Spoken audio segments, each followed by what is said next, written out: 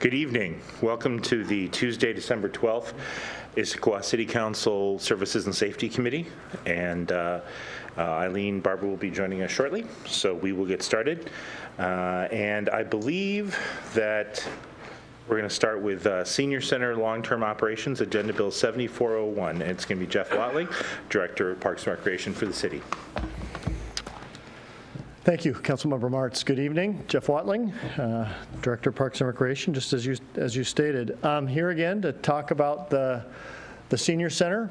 I think for both you and our listening audience, I want to emphasize before I jump into this that this agenda bill and recommendation does not represent a final decision as to the operation of the Senior Center, but it rather seeks direction and really represents a motion to pursue and explore an operating partner as we move forward. So with that, a quick overview of the agenda bill itself, and then open for Q&A and discussion.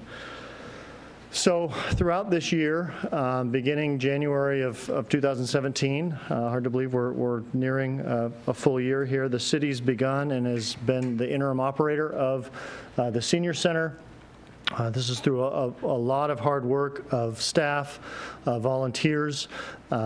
We have really set out the goal to not only keep that facility open as we pursue long-term operation, but really help to set that facility on a positive path and the future that is pretty clear this community wants for that facility.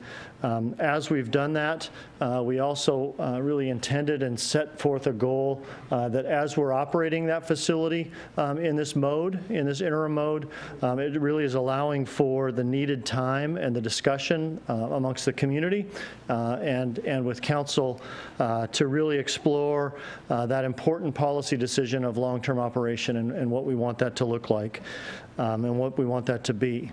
In March of this last year, Mayor Butler initiated a Senior Center Advisory Group. That group spent many months working and looking very intently at this question of long-term operation. As you recall, in September of this year, at Services and Safety Committee, that advisory group came and presented to you their report on operation. It was a pleasure working with that group. Some members of that group are here tonight. Should you seek any feedback or questions from them. That group and its work really represented two phases. The first phase was really a pretty in-depth information gathering and learning stage that took about 3 months, April, May, and June. From there, we jumped into some deliberation and really processing and developing the recommendation and the report, the core of that report. That report, if you recall, presented again a lot of the work and a lot of the research that was done through that group, but really also led to the framing of 6 what we called guiding principles that were really intended to become the framework and the foundation for operation, current and long-term operation of the Senior Center. Those guiding principles, to highlight those real quickly, one was transparency and oversight and how critical it is that operation have transparency as a core principle for its operation. Partnerships and collaboration was another guiding principle, and that is regardless of operator, thriving, vibrant senior centers happen and occur through multiple hands, multiple operators, multiple partners who are providing services and support. Another guiding principle was the cultural focus being customer service, and customer service really being a core piece of the culture of that facility. The fourth guiding principle was coordination with city facilities, understanding whether the city is the direct operator or we have an operating partner at that senior center, how that senior center, how that facility is able to more closely relate to our community center, our swimming pool, the other facilities that we have that also provide services and programs for seniors. Great opportunity for that synergy. The fifth guiding principle was really balancing this mix of programs and services, recreation, lifelong learning type programs, but also a mix of social services, senior services, health services, and focus on our seniors and them aging well.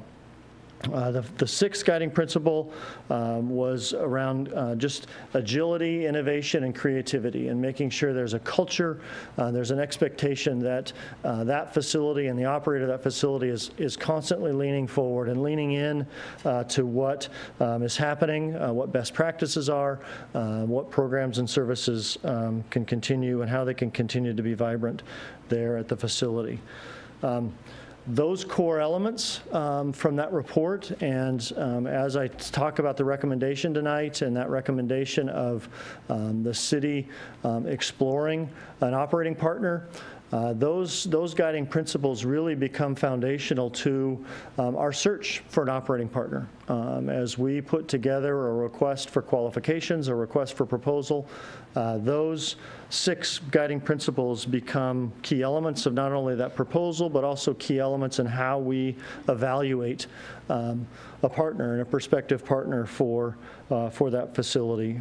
To the recommendation itself, the recommendation, as you see in the agenda bill, is just that we take this next year, jump into early 2018, and pursue and explore finding an operating partner for that facility.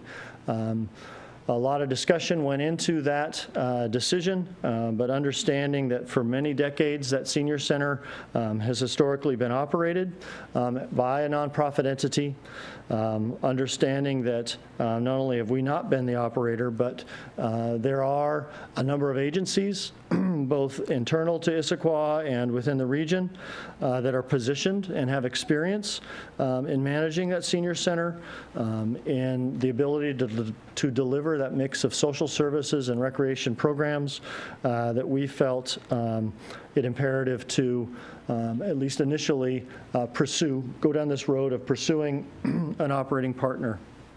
It's the recommendation as well that should we find that partner, that we would frame up this arrangement, this agreement, through a management agreement, as opposed to a lease agreement that was the previous model for the operator.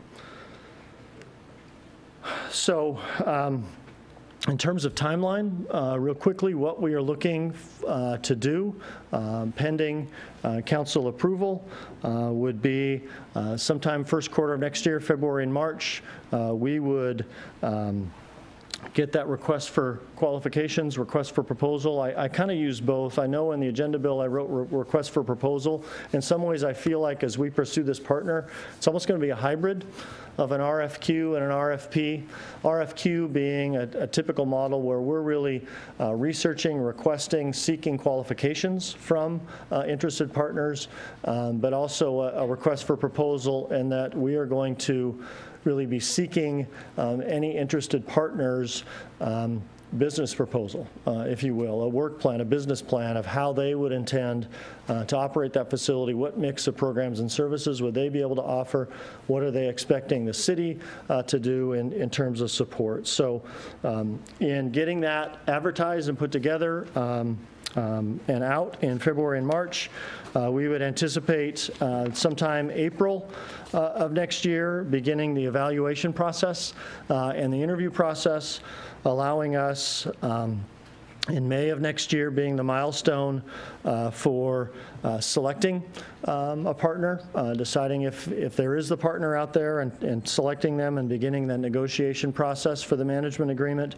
That would allow us, as our milestone goal, to look at June of next year to begin the council approval process for that agreement. With those milestones set and understanding, at the same time, an operating partner would need their time to begin to staff up, queue up, prepare, we would be anticipating a October, November of next year transition period to that operating partner as we sort of begin this journey. I'd want to emphasize in this, though, and as you certainly see alternatives as we continue to discuss this and explore this, and again, as this is not a final decision tonight, but it really represents that pursuit, that exploration of that partner. As we go into any RFQ or RFP process, the option always exists for us to, if we don't find a partner, we're back to the drawing board and we have the opportunity to explore what other models or options are out there. I say that in that this pursuit does not drive us towards one single decision of what this operation might be long term. There is as well a request for some additional funding. As we're looking at our work plan next year within the department, as we're beginning to really scope out the work and the important work of this RFQ and RFP, we think it's imperative that we get some additional expertise through a professional services agreement. The request is up to $25,000 just to give us some additional resources to assist us, aid us in the development of this proposal, the evaluation of this proposal, and the crafting and drafting of that management agreement. So given the timing of this agenda bill and the likely approval or this going back to City Council in January, we would anticipate this or seek the additional funding for this, that $25,000 as a future 2018 budget amendment, I should say. So with that, and the fact that my voice is getting froggy, I will pause and open up for any Q&A or discussion. So to be clear, that $25,000 will be in Jen's list tomorrow? No, what we're saying is, given this won't even go to council till January, this would be wouldn't be seen in the 2018 budget adoption. This would be seen as a future amendment sometime next year. But it certainly could be your pleasure too if you wanted to fold this into. And remind me, the $25,000 for professional services, what does that mean? Is that, pardon me, when you say professional services, what do you mean specifically? This would be a consultant agreement. So this would be, finding someone, partnering with someone with direct senior services experience, direct experience in RFP, RFQ processes. Got it. Yep. Questions?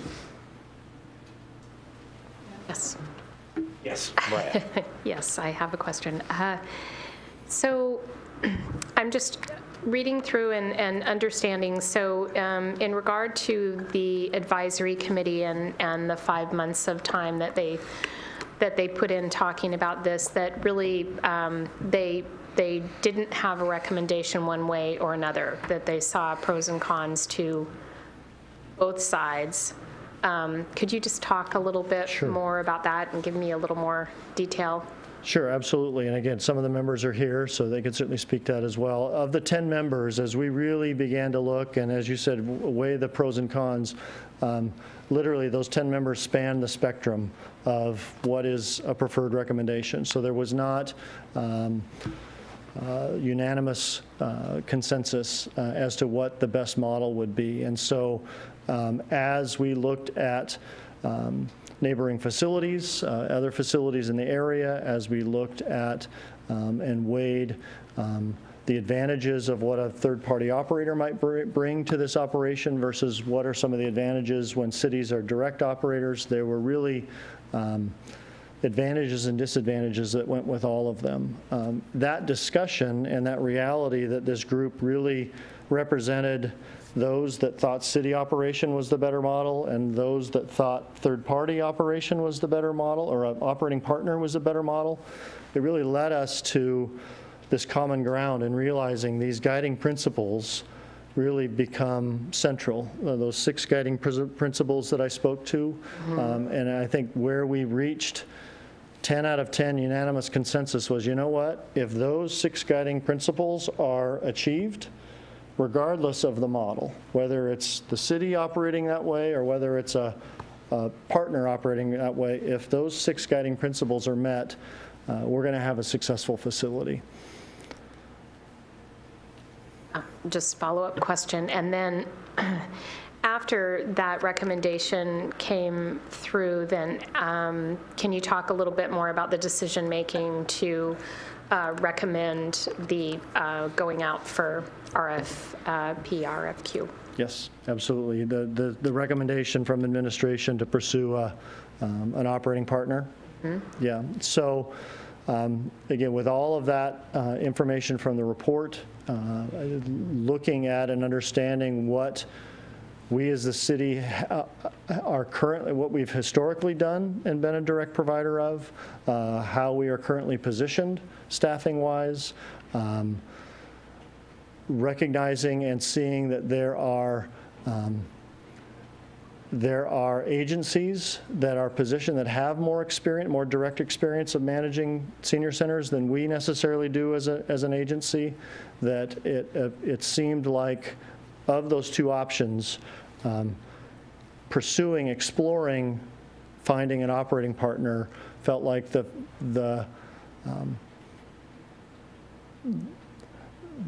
best of the 2 to pursue initially. So thus the recommendation to, in order to pursue that and to find that partner, initiating this type of process, an RFP, RFQ process to find that partner seemed to make the most sense.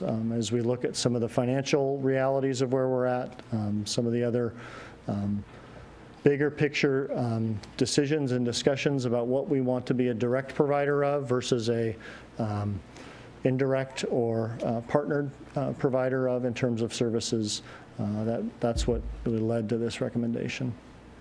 Thank you. Lee? My questions have been answered. All right.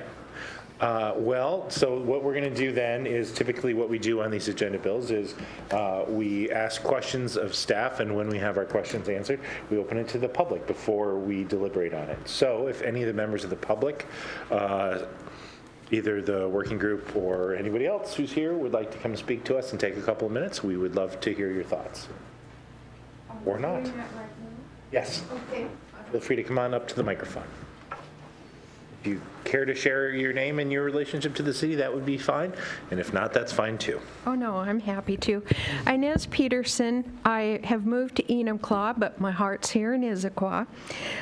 I just have a couple of comments, and no offense to anybody here, but there's always a lone wolf in every group, and I'm the lone wolf on the advisory council. From the very first meeting, we were told that the city was just temporary. Well, what that translates to is we managers of the senior center already have our mind made up. So whether you decide, whatever you decide doesn't matter, because we want an operating partner. We don't want the city to be responsible. Of course, I'm for the city having the guiding hand. So I felt that biasness. It was excellent that it didn't really sway the group either way, because they came back with no decision, even though they had been subjected to this bias at every meeting. I want to say about transparency, we asked all year for a budget, we never got it. I want to say about transparency, I asked about grants, I never got the information. And I have a question about the grants, because we know they have $5,000 from one and $10,000 from another. Why am I still buying the birthday cakes and the cream for the seniors? Something's wrong with that picture. Not that I don't really mind that, but if the budget can't afford the birthday cakes, something's really wrong. The grant situation, I feel this year was a waste. We didn't really make any significant progress. And next year it's going to be the same thing, because if no decision is made till the beginning of the fourth quarter, the operating partner has to have a grant process in place. Most of these grants can be applied for only at one time of the year. And so I see that there'll be another year of the city's predominant financial support, even if you do decide to go with this operating partner paradigm. Buckley has contacted me. They have meals 5 days a week. 3 come from Catholic Community Services, and the other 2, they hire their own cook, and they love their own meals so much better than Catholic Community Services, but they were unaware of the Older Americans Act. And on my parting words, I just want to say, we haven't taken advantage of that. There's medical services, health services, transportation, and of course the meals for seniors. We can't ignore that opportunity, and our pipeline for that for the state is through the Council on Aging. So I hope that we don't, just because we're going to have another year of decision making, that we're going to miss that opportunity to try to get some of that federal money. And I hope it stays around regardless of who's president. So thank you. Thank you for your comments. Would anyone else care to speak this evening?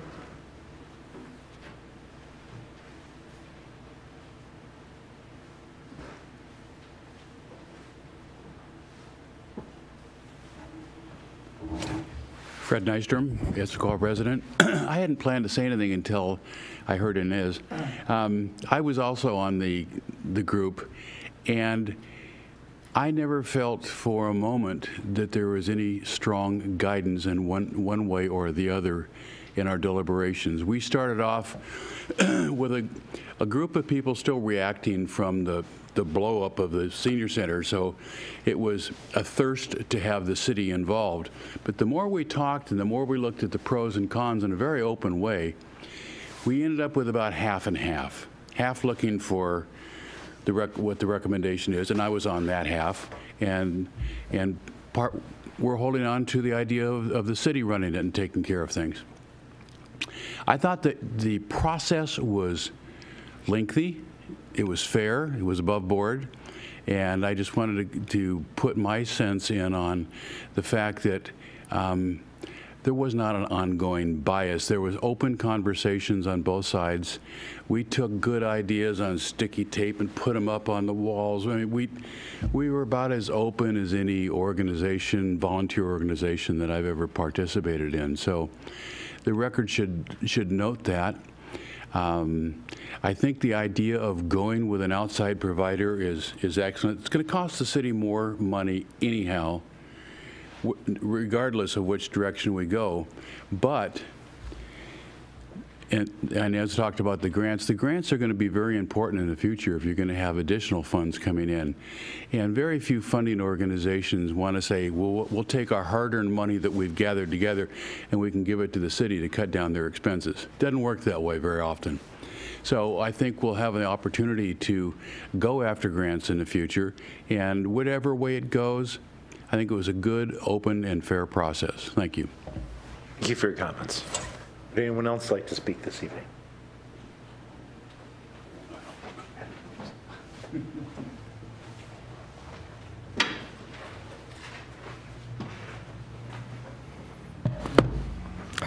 Council members, David Wagoner, 360 Northwest Dogwood Street, relationship with the city since 1945.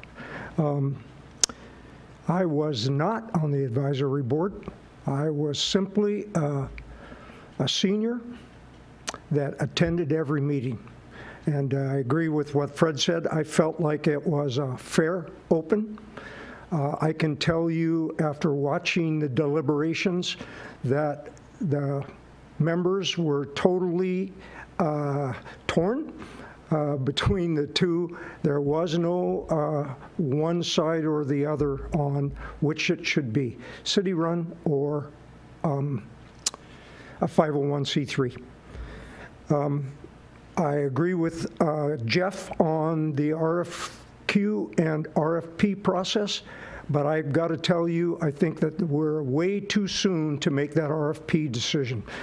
There are several factors out there that did not get discussed, and the decision now is strictly not from the advisory board, but now from the city and administration's recommendations. One thing you have to keep in the back of your mind, because I have talked to a lot of seniors at the senior center, you have to consider what they want. It's not what the administration wants, it's what those seniors want and need. And I can tell you clearly through many meetings that those seniors said, we love what the city has done for us in this past year, and we would like to see it continue. And I don't think there's anybody in this room that can deny those words that were said by those seniors in several different meetings. So before a decision is reached, Council, I really think that you need to sit over there and listen to those seniors, okay? Some of them probably snore, but that's okay, because that's what we do after lunch. The important thing is that their voice be heard like mine's being heard tonight. In this country, we're so fortunate that we can come and talk openly and disagree with each other. We couldn't do that in the last senior center, because there's one person standing in front of you. You know what happened when I started to open my mouth, and it wasn't what Issaquah is all about. Issaquah is bigger and better than that. There is no doubt in my mind that we will get to that. I've voiced that to Jeff many times. We'll get there.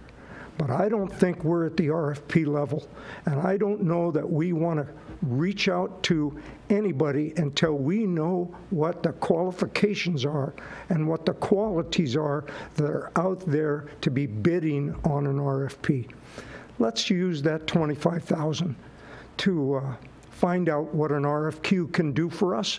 And so, as a couple other council members said to me, let's make sure we do it right so we don't have to do it over again. The last experience that we had was not good, as we all know, and I'm not going to rehash that. It was not good. We live in a community that's better than that, bigger than that. Let's make sure that we've got our act together and go out and research. And this year in the interim time frame, you know that in the budget, because I saw it, it's there, that we've got 5-day-a-week meals, 2 by Catholic Community Services and 3 by the city. That was one of the things that the task force was, Fred. That was one of the things the task force came out with. It was absolutely clear from the seniors they wanted that. The other one that was absolutely crystal clear, and Inez knows this, and that's transportation. They asked for transportation. All of those other recommendations are in this report. Please take time to read that. I know you get inundated with stuff you got to read, but just take a few minutes to read those recommendations, because they're powerful and they came from a great body of people. But listen to those seniors out there. They're the ones that you're taking care of. And remember, they built this community. Thanks. Thank you very much for your comments. Is there anyone else here today that would like to speak to us on this agenda bill? Going twice? All right, that closes community feedback on this. Questions, thoughts? Yes, thoughts. This has been an extremely long length of time to get here, but I think it sounds like everybody has come together and worked together, and I believe I'm feeling very comfortable with the outcome of what is being presented to us this evening, and what we'll be able to see when we go over and visit the senior center, that it's going to be back to a very important, exciting place for seniors to spend their afternoons and their evenings, get their meals, their social life, and I'm excited to come over and have lunch. So we'll wait for that. Thanks, Eileen. Mariah? So Jeff, I have one or two more questions. In regard to finding an operating partner, If this, what role would the city still have with an operating partner, and what sort of agreements would be put in place to make sure that we didn't experience some of the problems that we had in the past? And how has there been thought around how that could be structured in regard to the operating agreement that would come forward? I know we've got some high-level, really great, sort of almost like a vision statement. That's great. But the specifics of how that would work so we didn't go down the same road, I'd just like to talk a little bit more about that. Yeah, I think lessons learned is an important one. The framework that we would be looking at would be a management agreement as opposed to a lease agreement. A management agreement would give the city and recognize the city as the owner of that facility. Much more, I don't know, it really represents a more partnered position as opposed to a tenant-owner relationship that a lease agreement does. I don't have a model in front of me, but there are a lot of models that we would certainly want to build from in terms of effective public management agreements. I think some of the key elements of oversight of the relationship of that operating group's board and what role or opportunity the city might have in that is one way that relationship may be strengthened. I think a management agreement would also recognize more clearly expectations and performance measures, performance metrics that would be expected to be met. It allows, and I guess in a real simple way, maybe an oversimplified way, I apologize if it is, it recognizes the importance of the relationship and that it's a partnership. And it's, again, not such sometimes a lease agreement can feel like more of a hands-off, here, you go ahead and do it, we'll be over here. This is more of a framework that's really expected to say, hey, as the owner of the facility and as you, the operator of the facility, we're going to do this together, and we're going to do it together in a much more relationship-focused way. Okay, thank you. Any other questions? Not right this second. Not right this second. All right. So I think that one of the things you spoke to was about the public process beyond this. And I think that it's really clear that both this committee today and then if this bill goes back and gets support out of the full council, this is not the end of the public engagement process. And so I think that I'm very confident that these what are they called? Not governing principles. The guiding principles, I think, will inform the RFP very well and will inform our response to that. But there's still a big decision in front of the city before they pull the final trigger on that. So this is, what did Churchill say? This is not the beginning of the end, but this is perhaps the end of the beginning. So. So I support this, and I support it obviously going back to full council, regular business, not consent. Oh, Mariah? Sorry. Another question.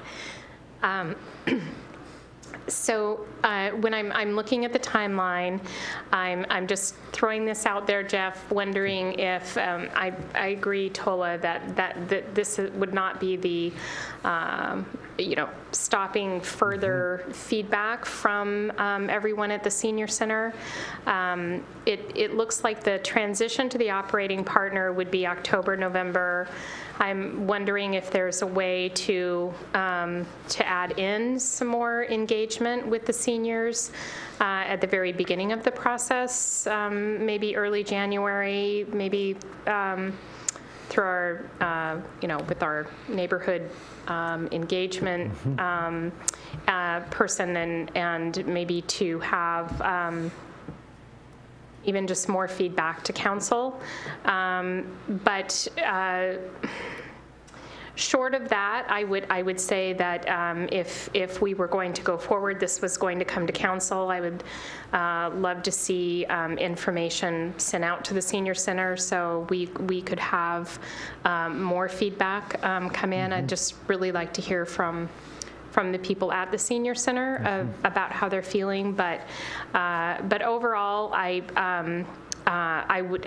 this has been a really long process. It's been something near and dear to my heart to make sure that we get back on a great footing with the senior center, and we've made such great strides.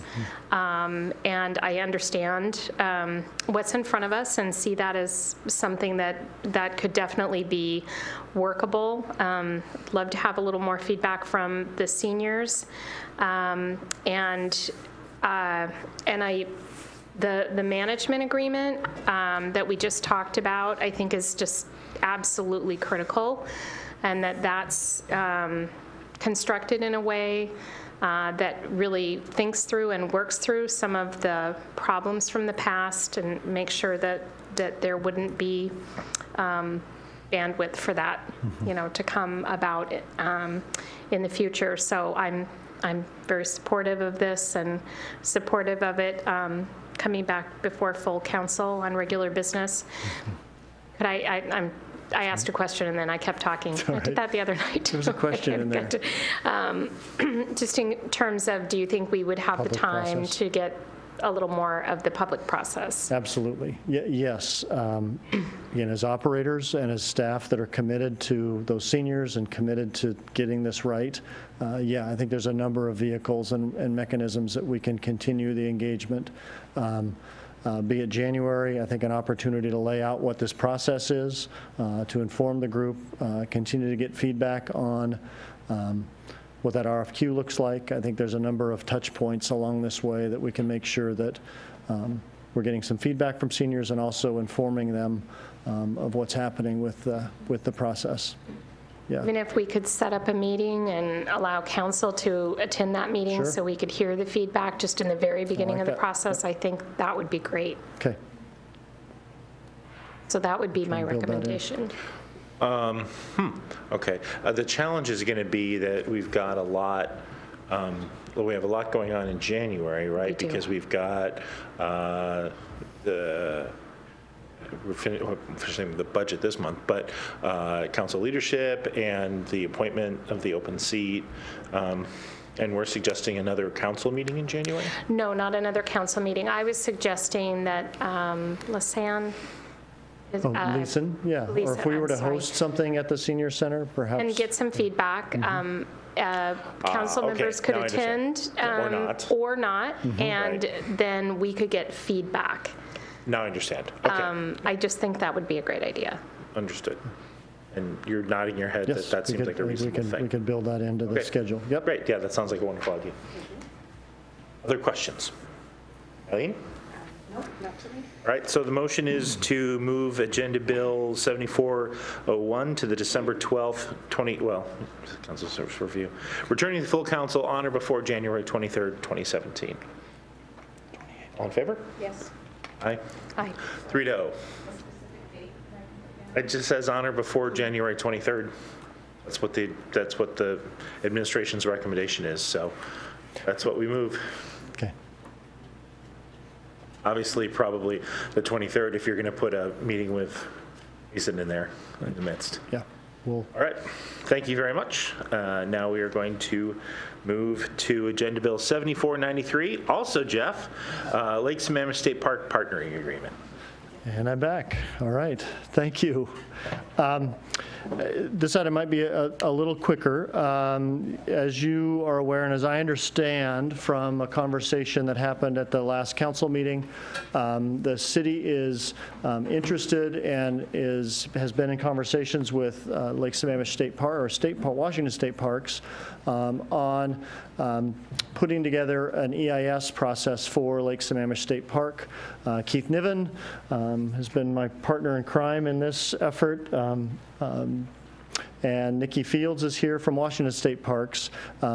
Rather than go through that whole EIS process, what I was hoping to do, at least as a staff report, is address some of the additional questions I understand were asked at the meeting, and those questions were really raised and wanted some clarification or confirmation on our park strategic plan process and how our park strategic plan, relates to this work that's being intended at Lake Sammamish State Park.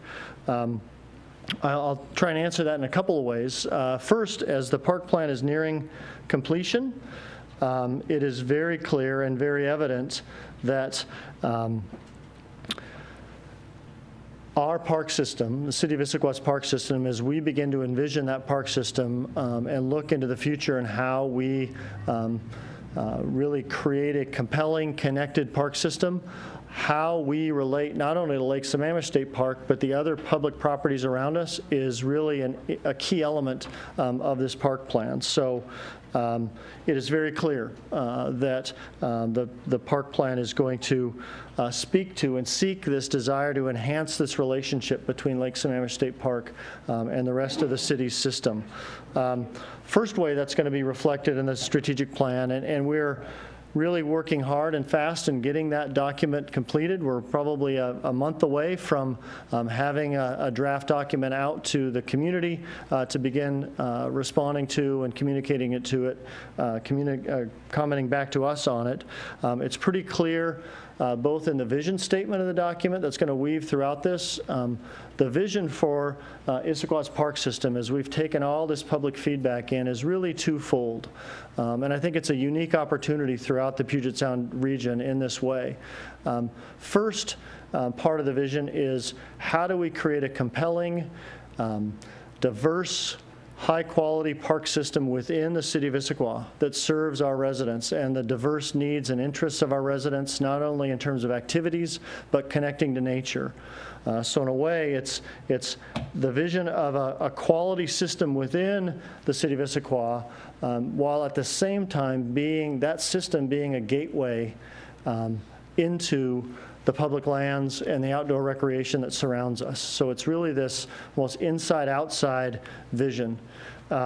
This map that I have up is an relatively early, this is about September, as we began to take all the public feedback and take all the site work and the groundwork we were doing with our consultant teams and started to pull together what ends up being just over 40 strategic projects that really have become the baseline for the strategic projects and strategic vision of this looking out 20 years. I bring this and I point this out because, and I don't know if this cursor really shows, I'll go to it real quick. A strong, compelling piece of Issaquah's park system.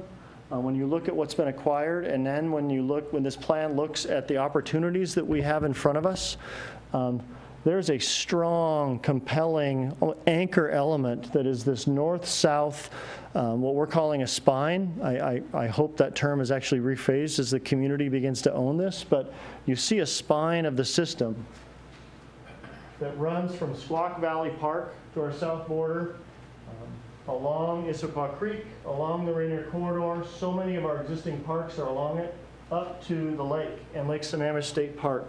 I just mentioned this visual and point this out because it's just another way of reinforcing that's going to be clear our relationship, the residents, our city system's relationship to Lake Sammamish State Park is going to be instrumental in the vision moving forward. And so as we've worked with state parks and Development Services Department, this EIS process we feel is going to be extremely complementary to the park strategic plan and the vision we have for the system. So with that, any questions, thoughts, comments? Start with questions. Eileen? Ryan? Okay. So what this doesn't directly show is sort of specificity around there's going to be interconnects into the park system, correct?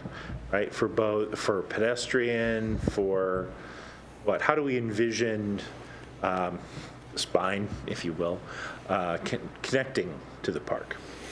I think first and foremost, it's a greenway that's going to have a clear, non-motorized pedestrian trail connection, and hopefully, I think as the trail planning work happens within the state, I think it's not going to be just one core.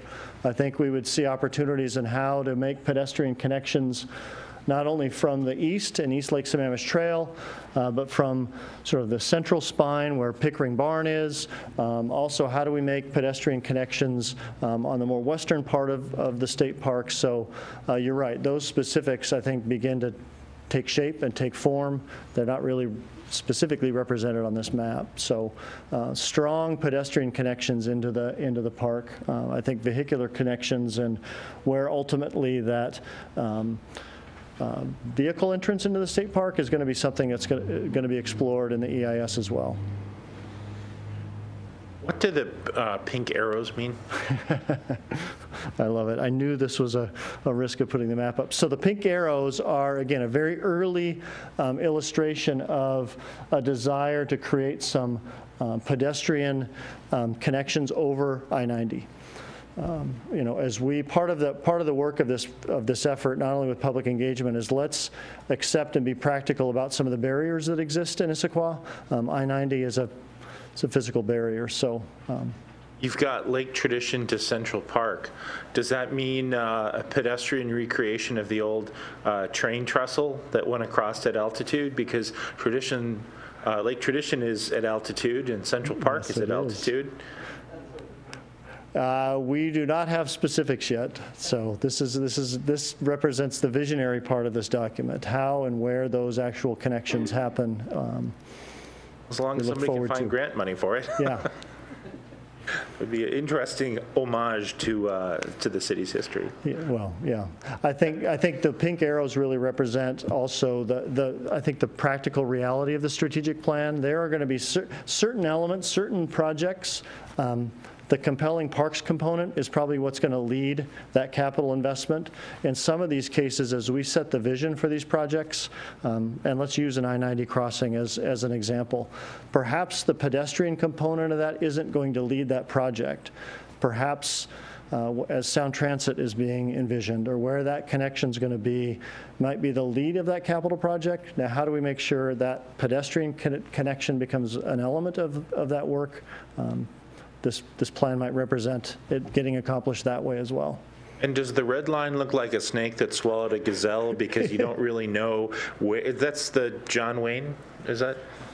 Yeah, that is the Mountains to Sound Greenway Trail and the vision. And does it look like it swallowed a gazelle because you don't really know where that trail in particular is going to cross I-90? Yep. Where it's going to cross, and it also represents some of the future planning and work with Central Issaquah Plan, and sort of how and where that actual corridor happens is still some future planning. And then you mentioned in the next month or so the draft of the Parks, Recreation, Open Space Trail. I heard from a little bug told me that that was going to be actually before the end of the month. The first draft was going to be out to not to council, but to community. Or some of the community, they would see it before the end of the year. That remains a goal. We are meeting with the park board as we're ever changing and ever moving forward. We're meeting with the park board next week, in fact, and taking one of our sort of last lifts before that draft is formed is taking this list of long-term projects, and if you took a look at the survey we gave to the community just last month, we got some great feedback on these projects. We're actually next Tuesday night with park board we've set up some criteria and a scoring matrix that we're going to run all of these projects through to identify what our near-term, mid-term, and long-term investment priorities are. And so as that unfolds on Tuesday, public is welcome to the park board meeting. As the timing of getting that final draft done, it's either going to be the end of this month or very early in January. Got it. Yep. Other questions?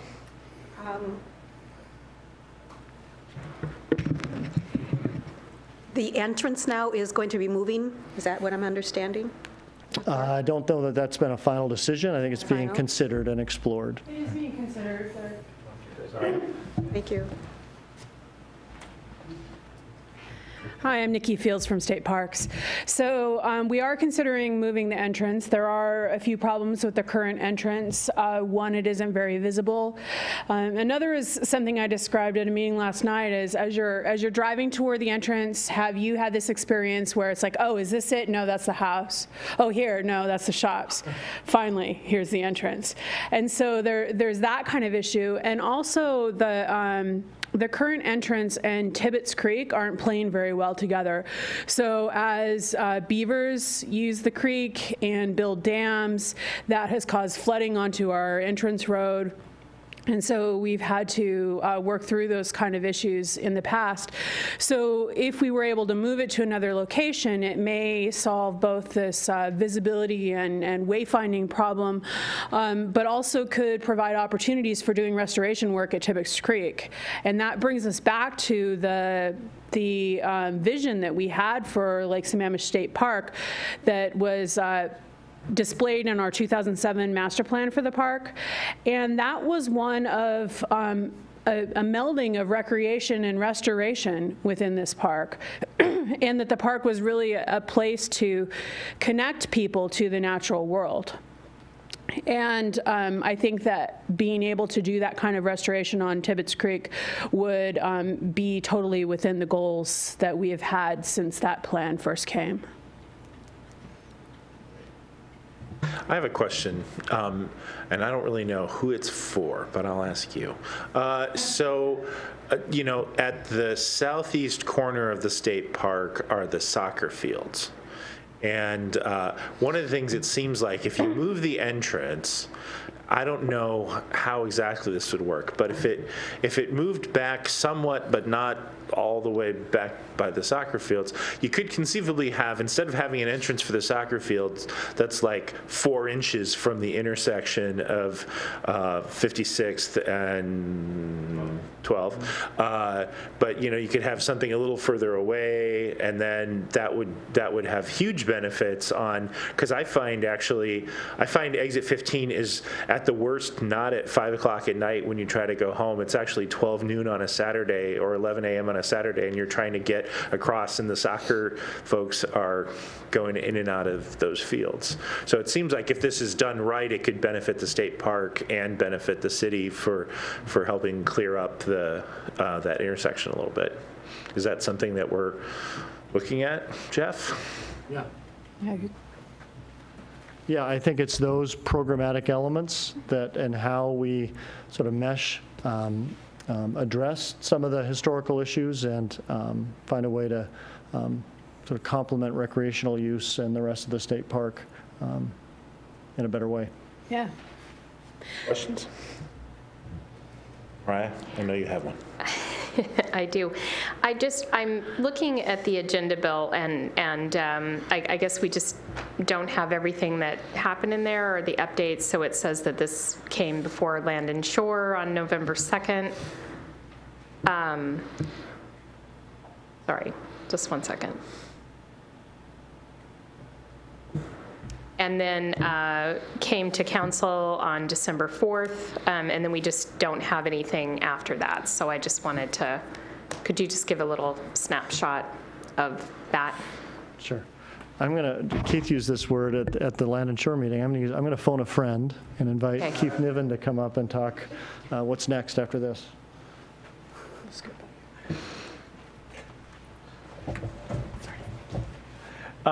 So we haven't updated the agenda bill since the December 4th council meeting because the next update will be after this committee meeting. So we'll do an update based on the conversation that comes out of this meeting for the 18th. We're assuming that this committee sends it back to full council for action. And I think we might have touched on the questions that came during that meeting, but I'm not sure we covered all of them. So just wanted to ask that. So questions that came from council. So the questions, I might need to go back and watch. That was a heavy council meeting. What I remember was the questions about the budget allocation, and I think Councilmember Ramos asked the question, why, if we're going through budget right now and there's an ask for a partnering agreement with state parks, why not go ahead and put that into the proposed 2018 budget as opposed to calling it out as a separate budget adjustment next year. So that, so the administration heard that question, and I think what you're going to see on the deliberation list tomorrow night is this item will be listed as one of the things to potentially include in the budget for next year as opposed to having it a separate mid-year budget adjustment. So that question, I think, we're tracking on. I'm not sure I remember other questions, Mariah? So in terms of just having the whole park strategic plan, I don't know if I'm remembering this correctly, but I thought that one of the questions was around just the timing. So I believe I was the originator of that question. Okay. And it was really, that's why we're having this conversation now. That's why we've got what we, I just want to make sure we covered the questions that did come up. I was aware, I wasn't suggesting that we wait until the council gets the Parks, Recreation, Open Space Trails plan, but rather have this conversation so I could understand, I just, for my own benefit, how, because it's so important, I think, the green necklace, that I wanted to know that before we moved forward with this. Right. Okay. I think that was all. I think what would be more helpful to me, I know we're updating and updating, especially when something comes to council, then it gets sent back. But if it's at council, then it comes back to committee to have the update of why, and then the questions that came from council, so we can make sure we cover all of those before we go back to council again. That would be helpful for me. Sorry about that. No, that's fine. And I think staff generally endeavors to do that. And that's why Jeff presented this. Yeah, no, that's great. The way he did. We chatted about it before. Okay. I was aware that he was going to be presenting this. Okay. So, with that, public comment. Oh, okay, sure. So, just talking about the timing on from the state parks perspective, is State Parks currently has funding to begin work on an EIS. We don't have enough funding to complete work on an EIS. So we're currently juggling whether to start work with right now without knowing whether we'll be able to finish. We do have pressures both internally and externally. So we are being approached fairly often by new advocates for things that could go in the park. And it seems like every couple weeks there's a new proposal, and we keep telling them, hold off, we're going to start this planning process and figure out what should be in the park and what should not be. And so there are the advocates for each of those proposals that are sort of waiting, and then internally we've got this money that isn't being spent right now, and we have people that are about to be laid off because the state doesn't have a capital budget. And so our budget folks are looking at what we should be spending money at. I'm not saying it's going to go away right away, but I think eventually if we don't start work on this, we may need to decide whether we're going to keep that money held for Lake Sammamish or whether we need to use it for something else. So those are the timeline pressures that State Parks is considering right now. Can I ask Nikki a question? So what is that timeline? I mean, we don't want to, it's been a very long time in coming to get something done here, and I don't want to lose any of it. So what is that timeline that we need to begin to show the state that we are definitely moving forward with this, and it's an important project for us in our community? I think what we've been saying is early 2018. That is a little loose. But we've been telling the public and telling the advocates for these projects and telling our budget office, telling everybody in early 2018 we'll know whether we're moving forward on this. So I think that would be sufficient for us. It's If it looks like it's moving but at a slightly slower pace, we could probably continue talking like that, but that is what people's expectation is right now. So moving this agenda bill forward, is that a beginning sign that we are definitely, okay? And then what would be the next steps after that to make sure we're staying on course? Well, if the council does approve it at the next meeting, then I think that everybody is happy and we'll be ready to start work pretty soon on this planning effort to figure out what should be in the park and then to look at the environmental implications of that, which I think is really important. If it takes longer than that, I think just continuing the conversations and make sure that everybody understands that we're working through it. Thank you, Nikki. Thank you. Ryan? Well, one question. Yeah. So Jeff, just the traffic evaluation would, I know we already talked about the entrance change. What else would, or Keith? What the traffic evaluation, I'm just trying to remember what else that would encompass. Sure. So there's a lot of competing interests with the desire to move the entrance, right? I think from a park usability standpoint, it's clear why they would like to move the entrance closer and to a more prominent location. As we move that entrance closer to, so what the money is covering is it would go to CH2M Hill, who does the city's traffic modeling.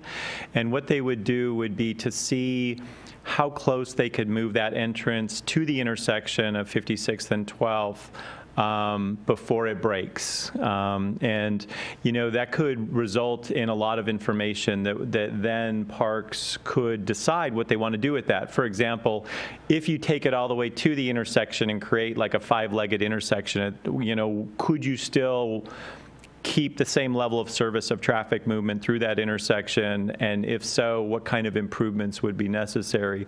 You know, it was mentioned earlier by Councilmember Martz, the driveway for the Issaquah soccer. You know, so you've got that driveway and you've got the main entrance, and you know, if you bring it closer to the intersection, I think ultimately what it's going to do is it's going to generate, it's going to test the tolerance of our traffic operations is what it's going to do.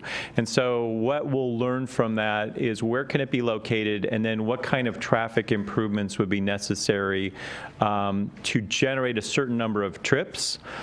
And then from that, so I look at that as driving a lot of the conversation of what can happen in the park, other than the natural habitat and riparian corridor stuff. Obviously, that's not generating any trips, right?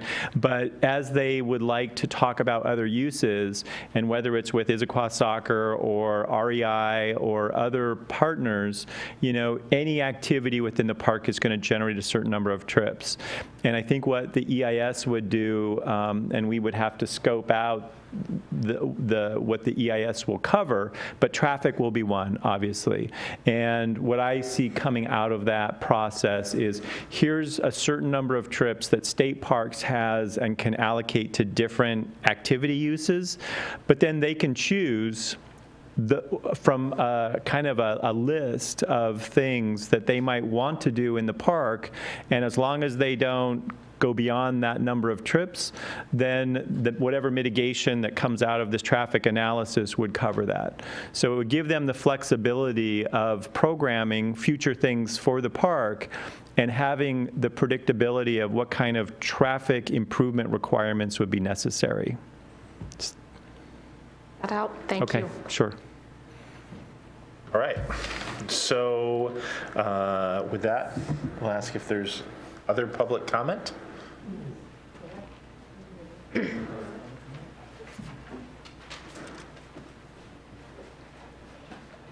I have sort of a different view of EISs and development agreements because I've been through, I don't know, 6. So I want to know if State Park is the lead agency for the EIS. I want to know the public involvement for the scoping, because I think the community at large needs to understand what the EIS is going to cover and decide whether that is appropriate or non-appropriate. And I haven't seen that sort of a schedule of events at this point in time. And that could take a while. Last time we did that, it took years, 2 years, I think. So hopefully it wouldn't take that long. Realizing that the vast majority of the park is sensitive area and its buffer, and you do an EIS because you are going to be creating potentially unmitigable impacts, and you're going to have to accept those. I think that this has to be a super strong document, realizing that all of these critical areas are going to be changing over time. So when we then migrate to a development agreement, then we also have to be looking at how long that development agreement should last. And I don't like these development agreements. And we don't have a strong SEPA person except for the director of a department in our town right now. And so I'm sort of at a loss as how we're going to get a good document without a very strong SEPA person protecting the interests of the town and the state park, because I don't want to have to be screaming and shouting every time they start impacting some of my critical areas. So these are things that I see as deficits and future problems in the process that I would actually like to have ironed out in the first 2 months with the scoping, and I would like to have that scoping come back to council so that it can be part of the public process and understanding of the interconnection with the state park. I have so much more, but I'm going to stop there. Thank you for your comments. Is there anyone else who wishes to speak to this issue?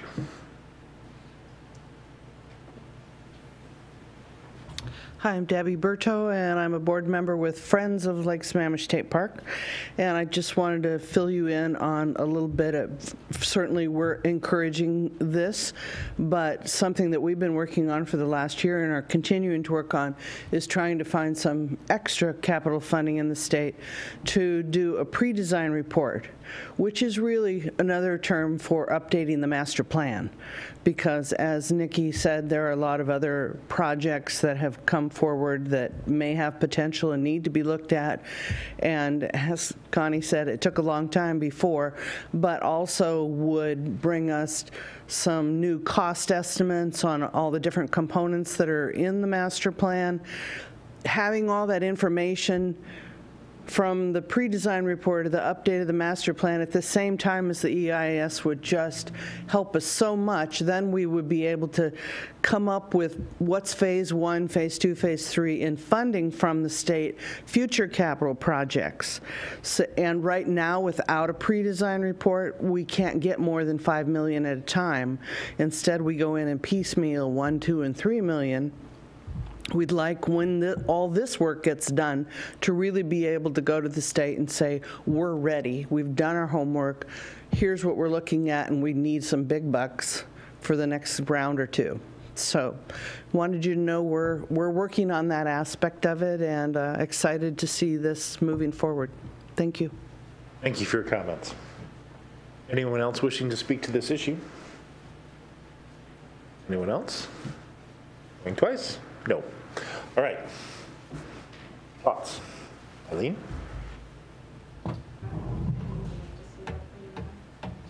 To have the recommendation? Yes. Sorry, 1 second here. Let me go to it. The administration recommendation is to return to full council on December 18th. So quickly. I'm excited for it to move forward. I want to ask around this question about identifying the public input on next steps. And there was public comment on scoping and how the public can be involved as we go forward. Can the administration plan on presenting the notional engagement schedule at the 18th as part of the full council? You look quizzical. No. Yeah, no. Okay. No. So clearly, work needs to be done to figure out how that wants to unfold. I think we need to have some conversations with state parks. You know, this was, I think this was a big lift to ask y'all to kick in, you know, $152,000. $252,000, and until you guys say yes and please work on a development agreement, I've not spent more than, well, I spent an hour waiting to talk about this last time, but we haven't really talked about this. So I think what would happen is if you guys approve this agenda bill, it sends the signal both to state parks and the administration that we need to sit down and start planning out those next steps, and that would be something that, you know, if the council wants some sort of a schedule, because this is a significant work item, I think maybe as part of the recommendation, if you would like to see that come back as a separate AB just to present the schedule and the community outreach, we could probably do that sometime in January. Okay. Does that sound like a good? I mean, I just think there's going to be a lot of interest in the community, and I think, you know, the sooner that we can tell the public how this is going to move forward and how they can give us their thoughts, the happier people are going to be. And if you tell me that's January, then that's January. But I think we want to at least tell people on the 18th that we're going to come back in January and talk a little bit more about the public process. We can do that. Jeff's nodding his head as well. All right, thanks. Mariah? So thank you, Tola. That was my question as well, and so that sounds great. I would like to see that happen in January, and this is exciting, and we have a little more, you know, more work to do and more to understand about it, but like to see it moving forward. But having that public feedback and looking at the scoping and that kind of thing, I think is really important. Excellent. I'm wondering if I looked at the wrong recommendation. I think I may have looked at the wrong recommendation. I may have looked at the next one. We'd be moving to Authorize the mayor. Yeah, but I mean, we're not doing that tonight. This is because this bill hasn't been updated, but we're sending it back for the 18th, right? Was I in fact correct when I said the 18th? Yeah. So right now that bill has a current recommendation from Land and Shore, and I think procedurally, what I don't know, and if Bob wants to weigh in, I'd be more than happy. Well, that recommendation is December 4th, which doesn't seem to work very well. So a new recommendation coming from services seems like it potentially takes precedent over Land and Shore's recommendation. So if y'all want to make a recommendation, which would include coming back with a new AB in January, scoping out the work plan and the public outreach process, that might be what I've heard so far. So not coming back, no, we still want to come back on the 18th This is to get the full council's approval of $252,000. To authorize, excuse me, the mayor to enter into the partnering agreement and to direct the administration to move forward with working on a development agreement with state parks. Right. So that piece is what we're looking for clarity from the full council on. Right. The extra little frosting for the separate AB would be the add-on, I think, to the current motion. I trust the administration can write this all up in a coherent recommendation, but it sounds like, right? Absolutely. Sorry. So I'm just looking back at the AB and the update from Land and Shore, and just sort of, I asked this question earlier and missed it myself. What Land and Shore had talked about before that came on December 4th was the use of mitigation funds, shared parking opportunities, urban edges, and potential community outreach. I think we've talked about potential community outreach. I just didn't know if the shared parking opportunities, the urban edges, and the use of mitigation funds is something we need to discuss further, if that was answered. And that might be some of the material that council is expecting.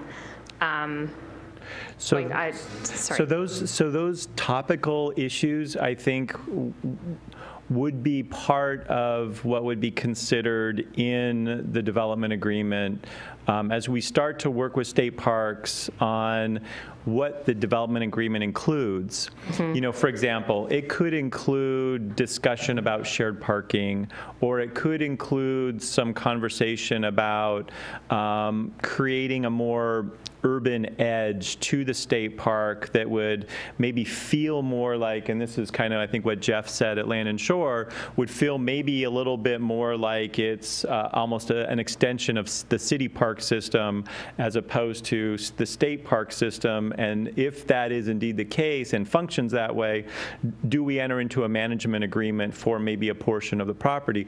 That's all conversations that would need to happen as part of the development agreement process with state parks to potentially include that. I think what we would need to do is to, you know, because those issues were raised, I think among other things, put those on the table for conversation points, not only with the community, but also between the two parties of the development agreement.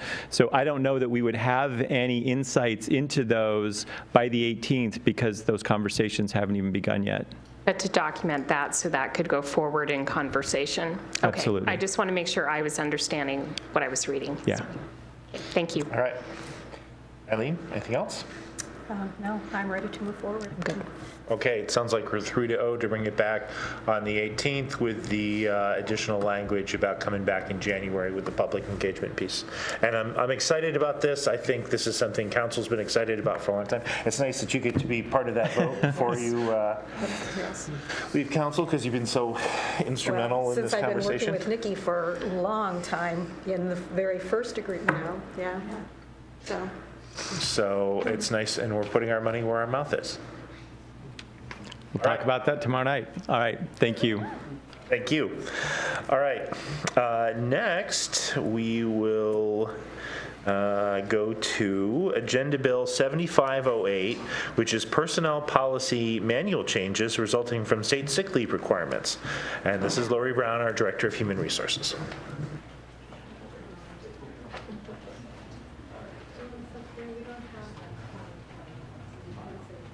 Yeah, you can feel free to sit at the table.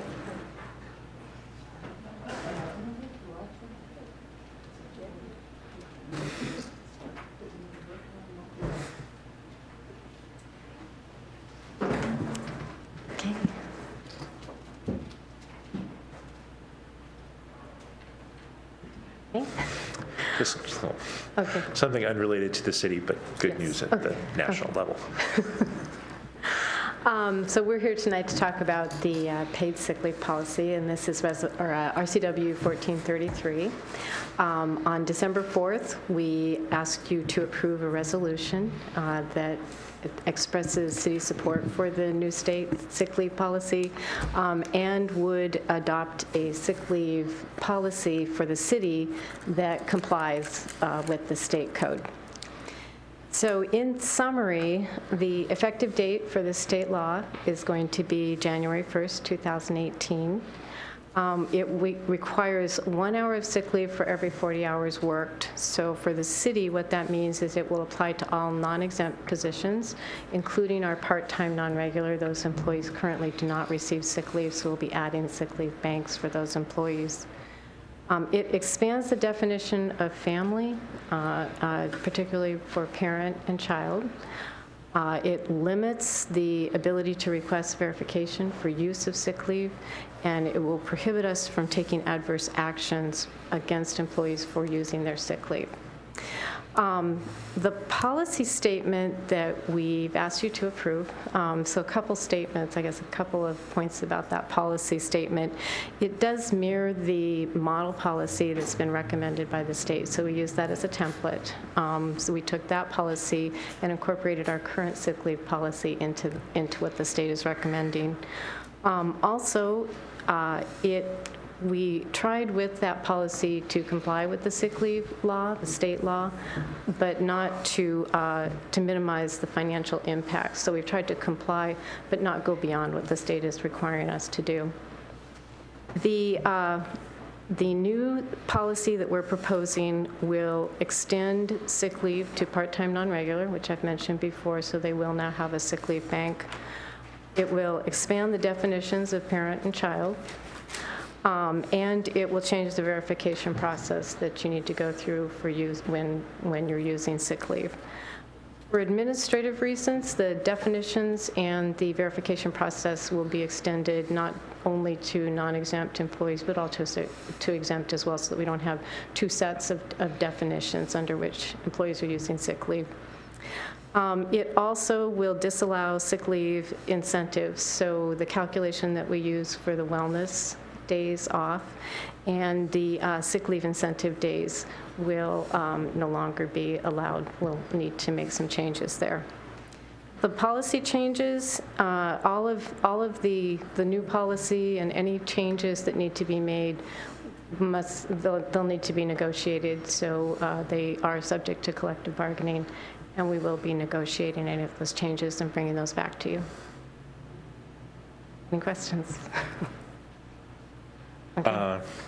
No, it seems this is clearly our good faith attempts to get squared with the law that's out there. So this isn't one of those ones you've got a lot of latitude with. But questions? Thanks, Lori, for the overview. And so it would extend to part-time, regular.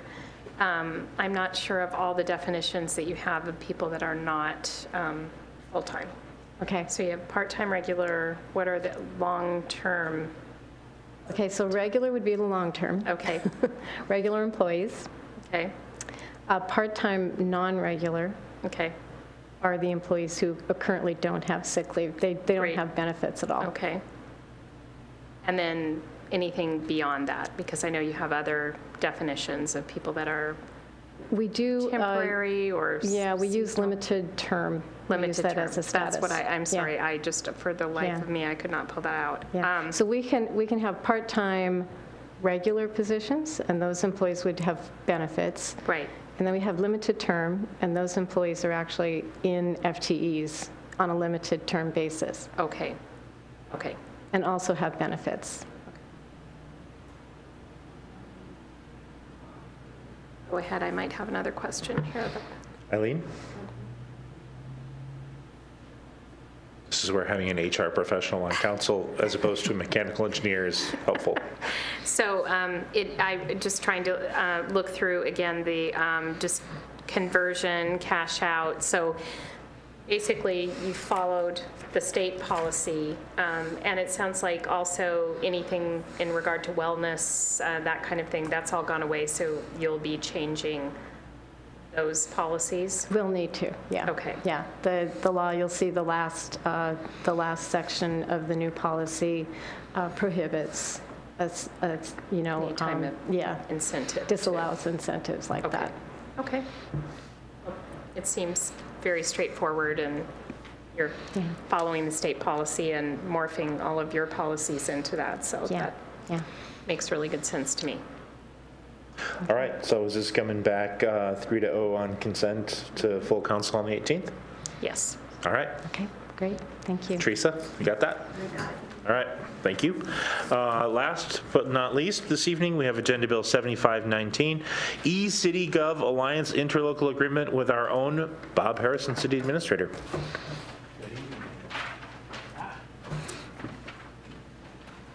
By the way, I want to say staff has been exactly right about how long each of these pieces has taken us. We're within 1 minute of where we projected to be, so nice job. It's good leadership. That's right. That's clearly what, it's got to be the leadership. And with that, Bob. Thank you. So leadership.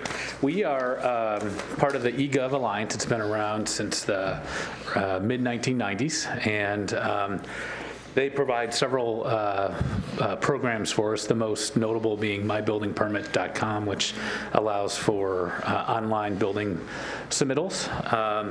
They've also had a history of other programs. So they had a park and recreation program, a trails program, economic development program.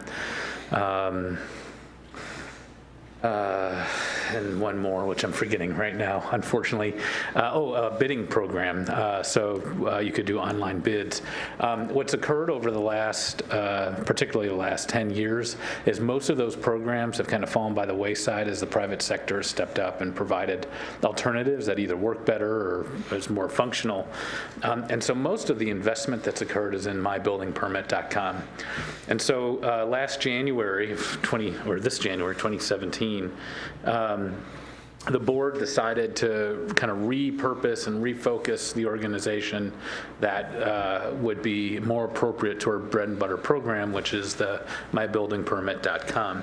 And so as a result of that, we decided to relook at the ILA Interlocal Agreement, which is between all the various partners, and there's 6, as part of this, and came up with, in partnership with the Issaquah Law Group, which is the law group that provides legal services for eGov. We came up with kind of 3 primary areas of changes in the ILA, and the ILA, along with the edits, are included in your packets.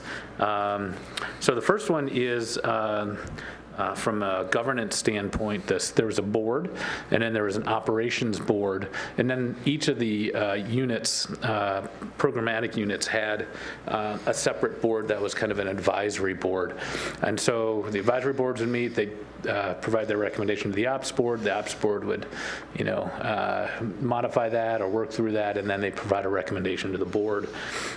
Really what's happened since we moved to mybuildingpermit.com, the building inspectors of those programs are really the kind of the advisory board or the management team of the building permit program. And so we've discovered there really isn't a need for an operations board anymore. And so that that management team reports directly to the board at this point. And so the first substantive change to the ILA is that all references to the operations board are removed. So they haven't met since 2016. So they're really just a non-functional part of the structure. The second big change is on the board members. So in the past, and we used to have up to 8 board members, they made the ultimate decisions, and then there were also subscribers that were a big part of the program. Now that our focus is primarily on eGov, we are recommending changing the board to allow for subscriber viewpoint, so the board could appoint a subscriber, and they could add some additional subscribers as needed. And the primary reason for that is we've got a couple of really big subscribers, namely King County and Sammamish County, that are part of this now, and they actually pay more a year as a subscriber than we pay and contribute as a board member. And so, from a governance standpoint, they said, well, we're paying all this money, but we don't have a voice on future investments and that type of decisions on the program. So this was really as a request of King County and Snohomish County that they have some representation on the board. And then the other piece related to that is it clarifies who the voting representative is. So it is the CEO of the organization, so it could be the mayor or the city manager or other equivalent, or an appointed representative, so the deputy or equivalent. And I think one of the challenges has been that some communities were sending IT manager or sometimes lower representatives, and they weren't empowered to make decisions, and so it just started to gum up the works on the decision-making process. And so this clarifies that on those board meetings, which is going to be probably once a quarter, that the CEO or CEO or representative would actually be the one who has to attend those meetings. And then the last item is on the cost allocation. So previously, the cost allocation was based on population for the board members, and then the partners rather, and then the subscribers paid a fee based on whatever the overall investment in that annual program was. And then we switched for MVP, when that really kind of took effect, to a different program based on permit revenue. So the amount of permits and permit revenue that we generate, that ends up determining what the annual contribution is for that program, which then drives the budget. You may recall we have a technology fee of 5%, so 3% of that goes to eGov, and then the balance stays within the Department for Investments in Technology. And so the final recommendation was to change the program from a population perspective to to what it calls a depends perspective. So depending on the program, it would vary based on kind of your overall usage of the product. And then lastly, it provides for a provision that what we discovered is if a partner member did not want to participate in a program, they were under the structure of the bylaws required to pay that annual contribution anyway. So you may, like Bellevue, moved from this local gov JobsNet to NeoGov. And so they were essentially, they had their own independent system, yet they were still paying for this personnel system that they were no longer using. And now when you look at the users of that program, they're primarily small cities. So what it does allow us to do is there may be some smaller partnership arrangements or some other provisions that would allow for those communities who are the most active and primary users to invest and pay the costs on that. The alternative previously was if you were a board member and didn't like that or primarily used one program, you had to just cease being a board member and then become a subscriber. And so that was, affecting kind of the long-term finances of the organization. So here we are. This is going to all the various agencies that are partners, and they've run through all the various city attorneys, and so if we're good, which these aren't substantial changes, then we'd recommend approval. And given your agenda, I know the committee ultimately makes this decision, but given the agenda on December 18th, we would suggest that it go on consent, since we don't have much of an option to make any changes anyways, because it would then require all 5 other partners that are part of the ILA to go ahead and adopt our changes, which they may or they may not. So essentially, it is like the last one. It is what it is, unless we choose not to be a partner anymore. Questions?